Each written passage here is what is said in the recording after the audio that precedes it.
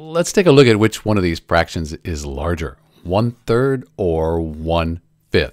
So the first way you could think about this is let's divide this into 3 pieces. 1, 2, 3 pieces. And each piece is 1/3. I don't have it perfect, but you get the idea. Down here, let's divide this into 5 pieces. So like this. There you go. 1, 2, 3, 4, 5. Each piece here is going to be 1/5.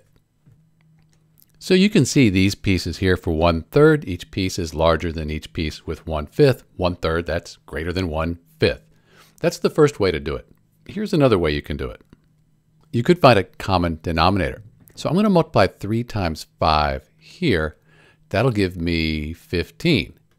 And then down here, I'm going to multiply 5 times 3, and that'll give me 15.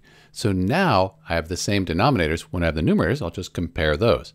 Since I multiply the 3, the denominator, by 5, I also have to multiply the numerator by 5. That's because 5 over 5 is 1, so I'm just multiplying by 1. I don't change the value, just the way it's represented. 1 times 5, that's 5.